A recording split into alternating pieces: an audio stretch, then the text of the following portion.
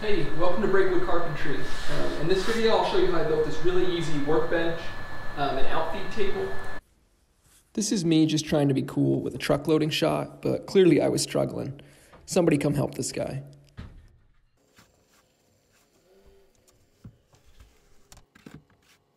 If you stick around till the end of the video, I'll break down the pricing for all these materials.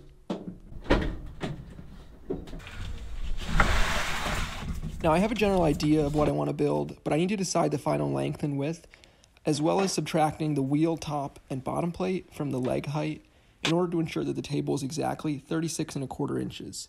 I'm going to be using this as an outfeed table for my table saw, which is 36½ inches, so I need to make sure I stay within that number. The wheels were just about 5⅛ inches, but this shot makes them look just under 5. I'm also going to be cutting a 5-inch piece to put on the bottom of all 4 legs. That way, instead of screwing into end grain, I'll be screwing into the edge grain. It's a lot stronger that way. So here I'm just breaking down all of my measurements so I can create a cut list. The height of the wheels, bottom plate, and top is 7 3/8, so I need to subtract that from my overall height of 36¼ and you get 28 7/8 for the height of the legs. At this point in the process, I wasn't sure how long I wanted the bench to be, so I only cut out the 8 leg pieces that would get screwed into L's and the 4 width pieces that I decided would be 38 inches. One piece would connect the legs on the top and one on the bottom for both sides of the table. I also set up a stop block to cut out the 4 5-inch bottom plates. Here I'm just attaching the 2 leg pieces together on either end with 3-inch screws, and then I'll come back and add 2 more in the center.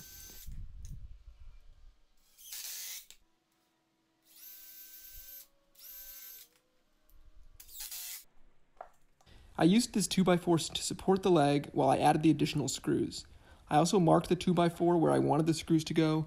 That way I could use it as a guide to put the screws in the same spot for every leg.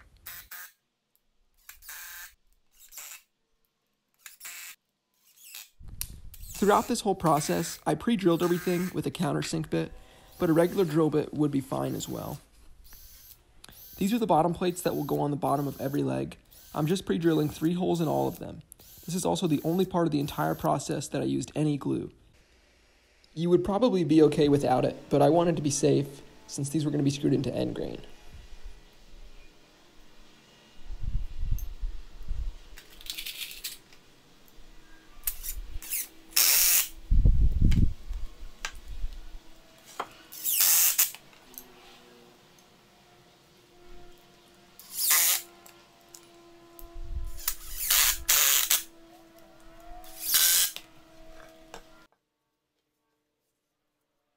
I then went ahead and laid everything out to get an idea of the size, and I decided to make the long supports 7 feet long. It was now time to start attaching everything. You want to make sure that you orientate the legs right so that when you add the length and width supports, they'll both be sitting on the bottom plate. If you attach the wrong piece first, you'll end up covering the whole bottom plate, and the other piece won't have anywhere to rest.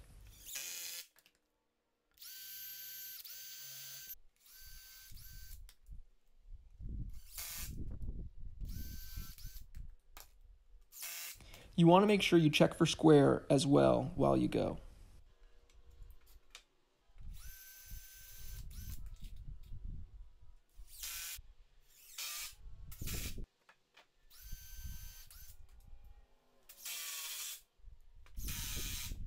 To attach the top pieces, I cut out some spacer blocks to hold up one end while I screwed the other side.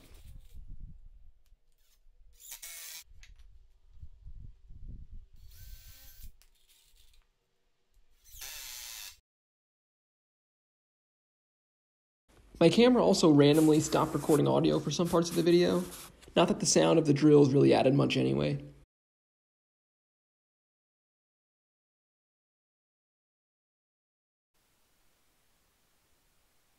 I added 2 center supports on the top and bottom as well, and you can do more or less depending on the size of your table.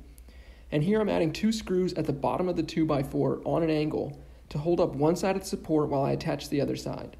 This worked out pretty well for me.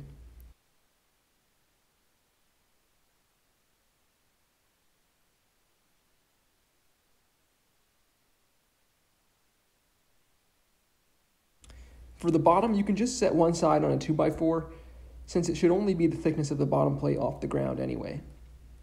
The frame is now done and can be flipped over to attach the wheels. It was pretty light, so you shouldn't need any help flipping it. For the wheels, I needed to find a screw that wouldn't fall through the holes of the wheel, so I picked up these 1/4 by 2 inch deck screws. I also got washers, but they really weren't necessary. These screws are 1/4 inch thick, so you should definitely pre-drill to avoid splitting the wood. I think I ended up using a 3/32 drill bit. As far as wheel placement, I just put them about a 1/2 inch away from the inside edge, and this was enough clearance not to hit any of the screws in the bottom plate.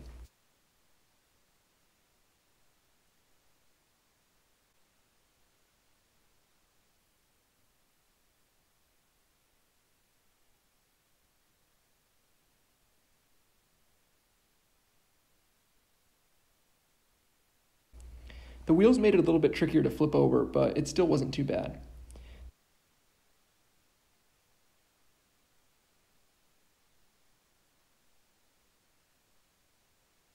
The audio on my camera came back, so here are the crisp sounds of me lifting plywood.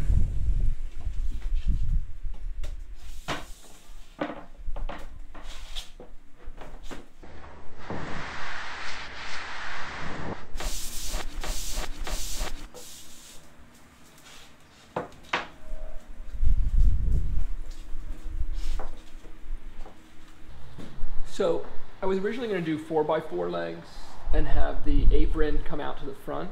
The benefit of having this edge overhang is that now I can clamp stuff to the work surface a lot easier. And so now I have an exposed edge on every side that I'll be able to clamp to. So the next step for me is to cut this to size to fit.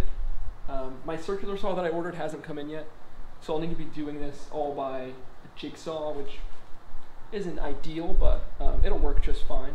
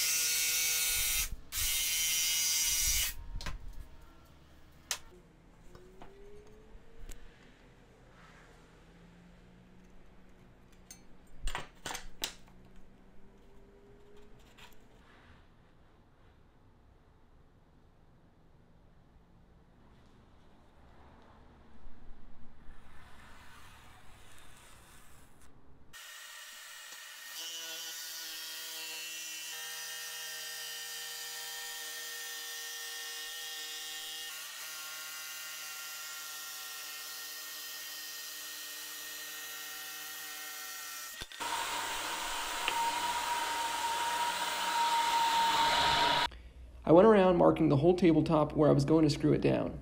I didn't want to put a ton of screws in case I needed to remove the top to modify anything in the future.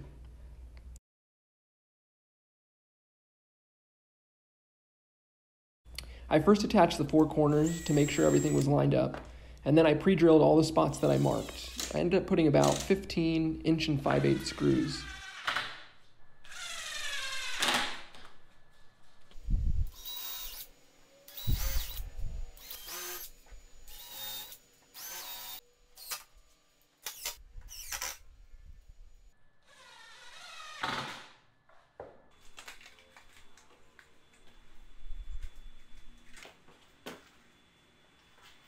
And so that's it. That's how you build a really simple workbench or outfeed table.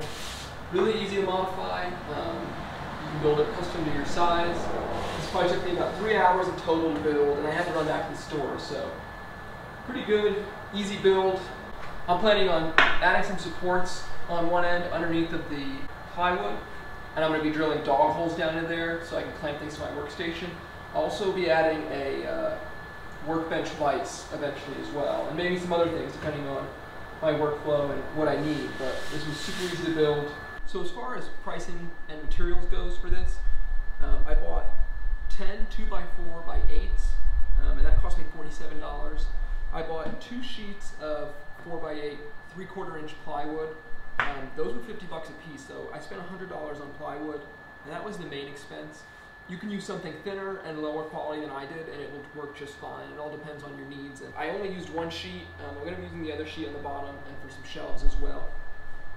I spent $7 on the 3-inch screws that I used. It was a 70 pack, and I ended up needing, I think, 4 more screws at the end, but I had some extras. For the casters, I spent $40, and I also spent $12 on a 25 pack of these deck lag screws. This is a 1/4 by 2-inch lag screw. So in total, I spent about... So while past me is trying to do some quick math, I just wanted to say, thanks for lying to me, Mom. I definitely am going bald. Just roughly around $200 for everything. It was just a little over $200. Thanks for watching. Stay tuned for more videos.